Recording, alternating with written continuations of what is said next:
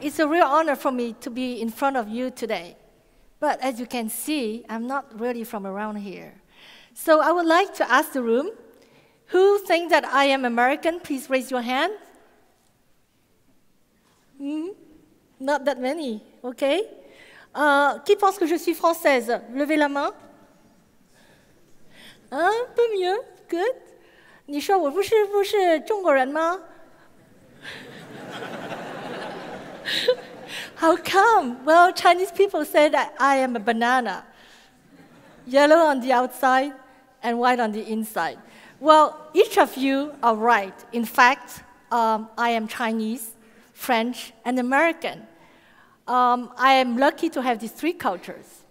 So when I was first informed about the subject today, Back to the Future, for me, the vision is more back to the roots. Because depending on the culture you are coming from, your vision of the future is different. So today I'm not going to talk to you about science fiction. I would like to talk to you about cultures. The first part of my talk, I would like to try to inspire you about the positive impact of cross-cultural references. Chinese versus Western, for example, and how technology can connect the dots in three different areas in our daily life: mobility, energy, and construction. And the second part of my talk, I would like to share my personal experience and try to demonstrate how being multicultural gave me strength to do more challenges and have several different professional lives. So first, as I said, mobility. I took this slide because in the same period of time in the 70s, in China, we only have bicycles. And Western cities, developed countries, full of cars. So as I said, different cultures, we have different needs. And today, as you know, terrible traffic in Chinese cities. And Back to the Future, here, Western cities, we are back to bicycles. Why is that? Well, it's just because for the past 10, 20 years, Chinese middle-class family lifestyle have improved a lot. We all want to own a car. So in China, single child policy, but 2 cars in families work mostly in the cities because both husband and wife work. So as I said, back to the future, back to the roots. Now, energy. You're all familiar now with the landscape of wind farm, ocean wind farm or wind turbines. Thanks to technology, we can build those super structures. But again, back to the future, back to the roots. The idea is not new. Already in medieval Europe, we have invented windmill and water mill in order to create a large scale of power energy. As you know, at the beginning, it's slave labor and then animal labor. Now, third subject, the construction sector. I'm going to spend a little bit more time because I'm an architect. So the basic differences between Chinese ancient architecture and Western architecture is basically on the building construction material. Western buildings are built with stone, great, solemn, solid, beautiful, last forever across the centuries. In Chinese architecture, we have 6,000 years of experience building with wood. It's a great material, it's energy efficient, it's environmental friendly, durable, but unfortunately, it can be destroyed easily by fire. But fortunately, we have still in China lots of pagodas, temples built out of timber frame structure foundation and a decorated roof. And we have also invented very sophisticated joint structure using tenon and mortise without any steel inside. Nowadays, in Western countries, as you might know, we are using more and more wood. Thanks to advances in technologies, we can now engineer product wood that are more resistant, fire resistant, and for example, we have this what they call the CLT, which is a cross-laminated timber structure technology that allows you, for example, to build this 82-story height called Oakwood Tower in London.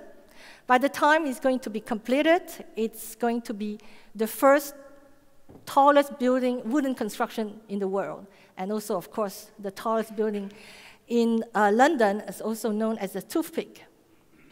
Everywhere else, also in the world, here in Norway, in Oslo, you have an 85-meter office building. In Australia, Brisbane, 52-meter apartment building. And in Canada, in Vancouver, you have this trapezoid apartment building, which is built out of the British Columbia local source wood. And not to forget about France, we do have our technological CLT Hyperion Tower that's going to be completed in Bordeaux in 2020, and it's a 17-story mixed-use apartment and office building.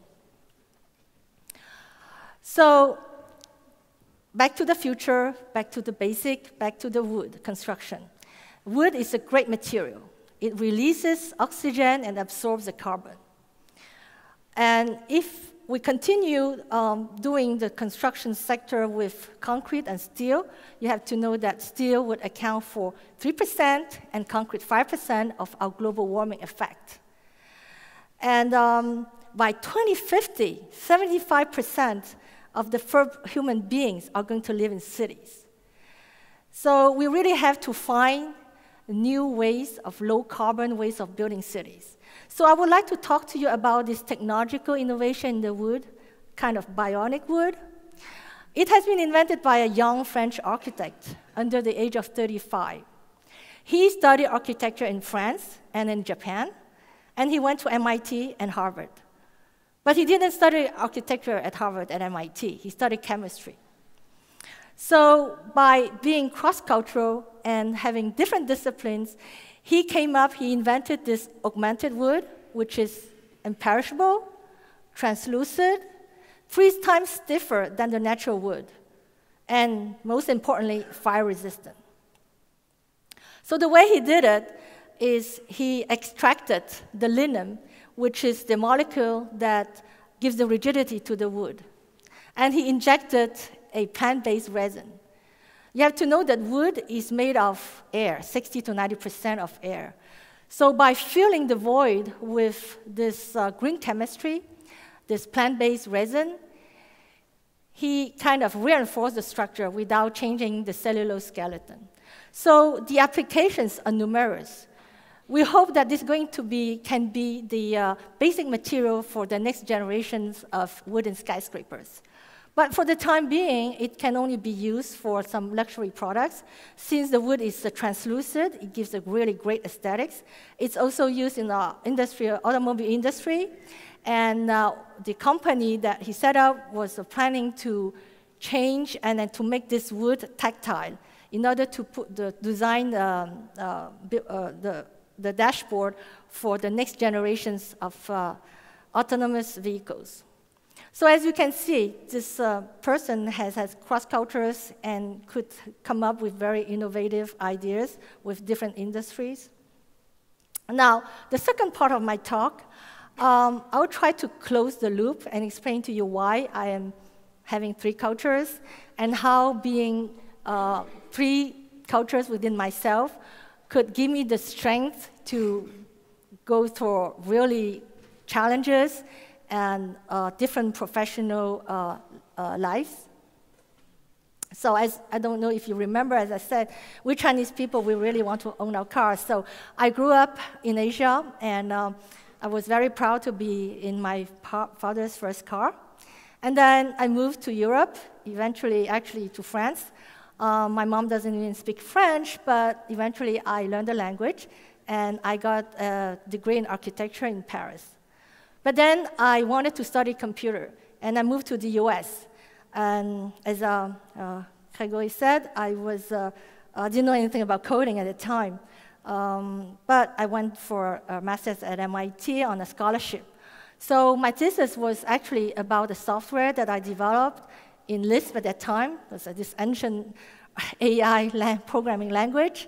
And my software, my thesis was actually an ancestor of Vien. I am 80 years old, if you have doubts about it. So Vien is the building information modeling systems that most architects are using today. So anyway, to make it short, I started my professional career in the US by working with the World Bank for designing a software. And then I was lucky, I was also in the internet, the beginning and the boom of the internet business over there. So I worked, I joined startups, and I started also my own company that I sold. So I was also investing a little bit now in Asia, companies or in Europe. But so just to tell you how I'm closing the loop, in fact, I went back to China. I went back to my roots. I went back to architecture. And I worked with this French architect who built the Grand Opera of Shanghai. And we built also R&D center for L'Oreal, Saint-Gobain, great projects.